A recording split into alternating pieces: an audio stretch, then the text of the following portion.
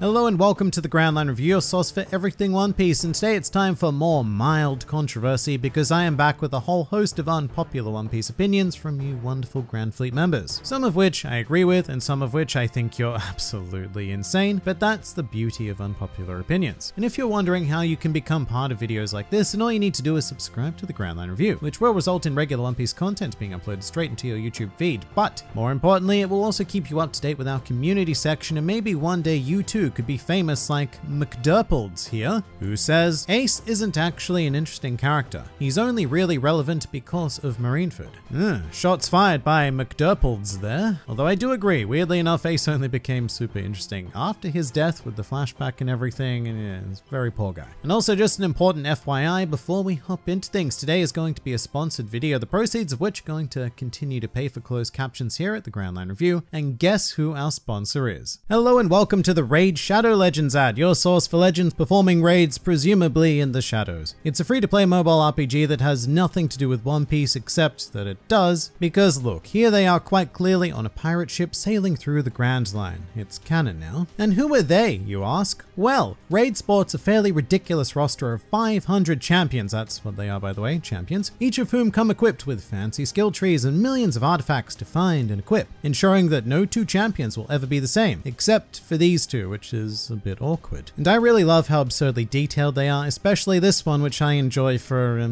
personal reasons. And if you happen to be super picky and those 500 champions aren't good enough for you, then well, you've got some nerve, but never fear because they're bringing out new ones. And I like this guy in particular, who reminds me of that horned lizard from the meme. Raid have also released the Artifact Forge, where you can save time and craft artifacts directly, as well as a whole new advanced quest system with allegedly amazing rewards. Plus, they're also developing the Doom Tower, which both looks and sounds rather ominous. So other than the end of this video, what are you waiting for? Go to the video description, click on the special link things, and if you are a new player, then you will get 100,000 silver, 3 ancient shards, 2 clan boss keys, and 1 free champion. All of which can be found in your inbox, conveniently pictured right here with the arrow and everything. All of that and more awaits you, so good luck, Shadow Raiders. Better question though, what am I waiting for? Hit me with some unpopular opinions. Big Mom was always comedic yet menacing and competent character. Somehow people are arguing if she's the butt of the joke too much on the recent chapters, while I believe it's just to show how the Straw Hats are more competent and confident than ever. And alright, I'm going to assume that that first competent was supposed to be incompetent, maybe, tell me if I'm wrong, but we're starting out with one that I agree with almost entirely. When I was on the Reverie a couple of weeks ago, there was actually a big discussion about this, and what it kind of boils down to is whether or not you actually like the Big Mom character. If you do, then her comedic usage isn't too bothersome, but if you don't and you want her to be something she's not, well then you're just going to be perpetually disappointed. And I really do think that what Wano is doing is just highlighting the incredible flaws of Big Mom that have always been present. And when I say flaws, I mean character flaws, which to me makes her a very interesting figure. You know, without her crew, for lack of a better term, to babysit her, Big Mom is capable of being outwitted and outplayed with relative ease, yet there is still nothing powerful enough to bring her down,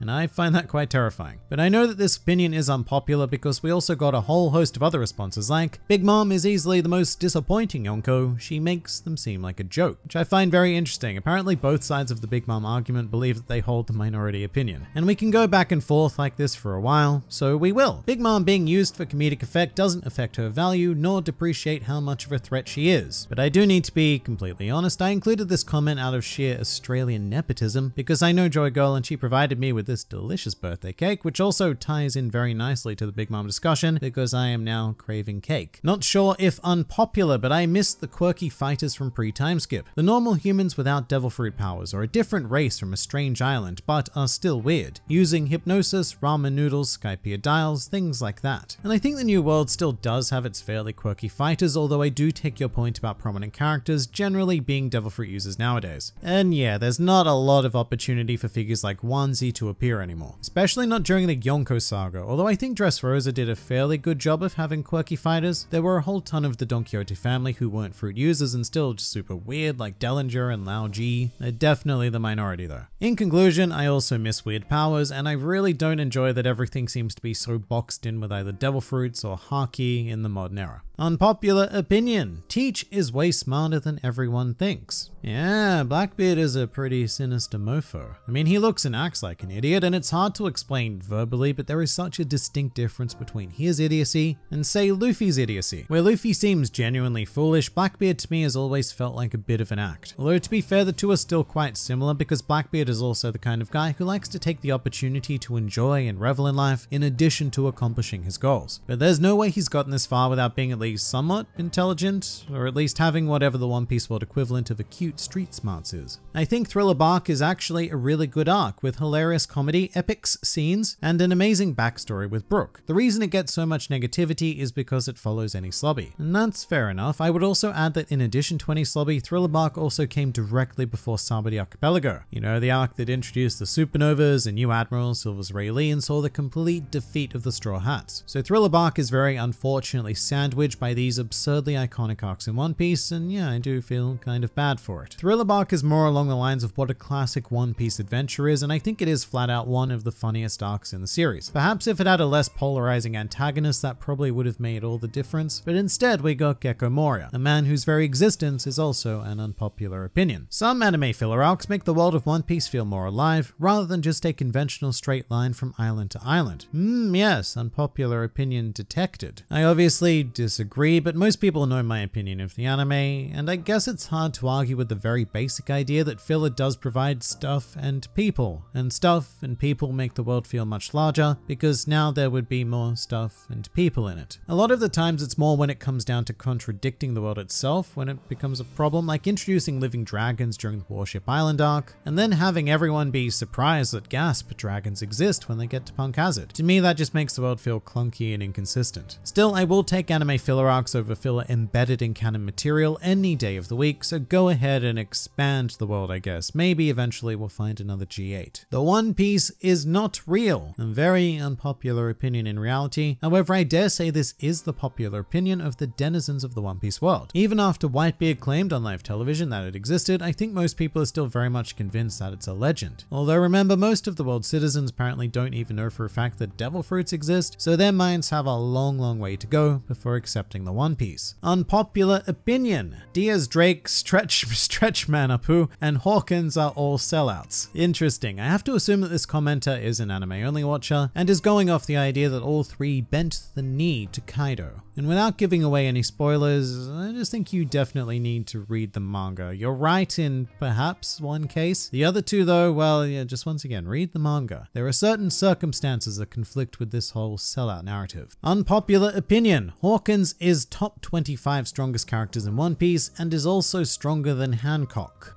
Wow, I feel like this came out of nowhere. I don't even know how to begin to scale that. He definitely means Hawkins, right? As in Basil Hawkins, not like Hawkeye, Mihawk. And what does a fight between Hawkins and Hancock even look like? One sits there shooting Mero beams and the other sits there playing with his deck. So actually, with that in mind, I suppose Hancock probably wins. And as for this whole top 25 business, that's actually a pretty fun claim. I think saying things like top 5 and top 10 strongest characters is pretty boring because they're quite obvious and mostly inarguable choices. But what happens when you get to say number 23? Then things get pretty exciting because all of the big guys have been assigned already. But I am going to try and confirm this as an unpopular opinion though, because if I were to ever make a list of the top 5 strongest characters in One Piece, I have a very strong preemptive feeling that Hawkins will not be present. Top 50, maybe, but the lower end of that top 50. Zoro is the most useless member. The only thing he contributes is strength. He doesn't even have another role other than swordsman. He always gets lost, which causes trouble. Most of the other crewmates have a role other than fighting and do not cause as much trouble as Zoro. He's still my favorite though. Lol. Yeah, I don't know about this one. I think Luffy causes far more trouble than Zoro. But there is both some agreements and disagreements from me here. I don't know if either of those terms are actual words, but I use them. I see Zoro's role as more than just a guy who fights things, although I will admit that that's mostly the work that gets assigned to him, which to be fair, he's very good at. But as for general utility, yeah, he's less useful than crew members with more technically based skills. But as I've said in a couple of videos now, there are some very key moments in the series where Zoro has been essential from a non-combative perspective. objective, and that is basically to act as a vice captain if and when Luffy falters, because Luffy isn't perfect, and from time to time that will happen, at which point the slack is picked up by Zoro. Luffy leads the crew from the front, and Zoro leads the crew from behind, which also helps him to get not so lost because he has people to follow. Pedro's death was somewhat unnecessary. The fact that no one died in the present made Ace's death hard-hitting. Now Oda is increasing the death toll in present One Piece, and if it's as unnecessary, in quotation marks, for reasons, I assume the user is quoting themselves from using the word unnecessary earlier, whatever. And if it's as unnecessary as Pedro's, I'd rather no one die. Alright, a few different thoughts here. Firstly, I think Pedro's death was very, very necessary. If the Straw Hat strolled on into the territory of an emperor with just a handful of people and escaped entirely unharmed, then that probably would have been the biggest load of BS in One Piece history. There needed to be a sense of consequence for their actions, and Pedro was a pretty perfect vehicle for that. The biggest thing he does though is he serves carrot. Because weirdly enough, you know who would have been a completely pointless character if Pedro didn't die? Well, that would be Carrot. Without Pedro, she would have just been a cute bunny thing along for a gratuitous ride, but instead we got to feel some serious emotion. And as someone who is definitely in the camp that Oda needs to let more characters stay dead, to me Pedro serves a very rare purpose. Not like that pesky Pound who ended up being alive. Yeah, that's right, spoilers for something inconsequential that the anime will never animate. Unpopular opinion, I don't really like the arc that Sanji is introduced in. I am shocked and appalled. I'd also love to know why. For most people, Baratie seems to be that first massive step up for One Piece because it has something for everyone, really. Zoro fans get to see Zoro versus Mihawk, Sanji fans get to see Sanji in action, his backstory and joining the crew, and that's everyone, right? In this world, there are only two kinds of people, those of Team Green and those of Team Yellow. But I've even heard a shocking amount of people say that Baratie is their favorite arc in all of One Piece, which is a bit of a stretch for me, but I can see it because it has a grand total of like 0 flaws. There's nothing I dislike about Baratie, so I am genuinely curious as to why you don't. The Reverie arc is damaging to Wano. I care too much about everything that isn't fighting Kaido.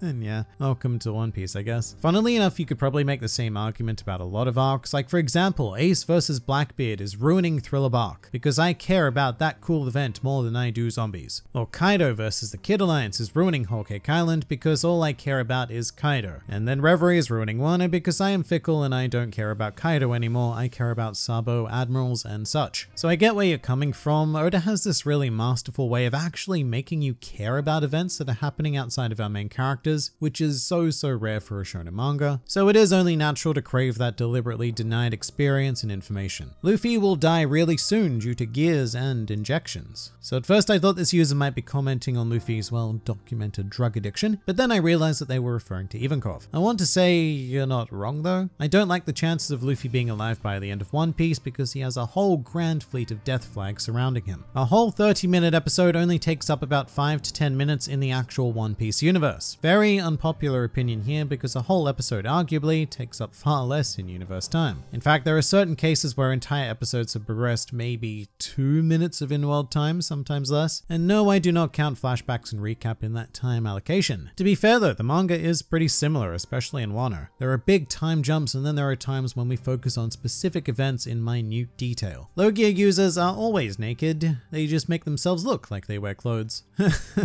Oh, this doesn't belong here. Surely this is not an unpopular opinion at all. Either way, we aren't going to top it, so this seems like a great place to end, with that thought forever burnt into my mind. But what do you guys think? Please do leave your thoughts in the comments below or even join my Discord server. And if you'd like to see more videos like this, then please do go and check out some of my other content or even subscribe to the channel for more glorious One Piece business uploaded straight into your YouTube feeds. But for now, this has been the GrandLineReview, and I'll see you next time.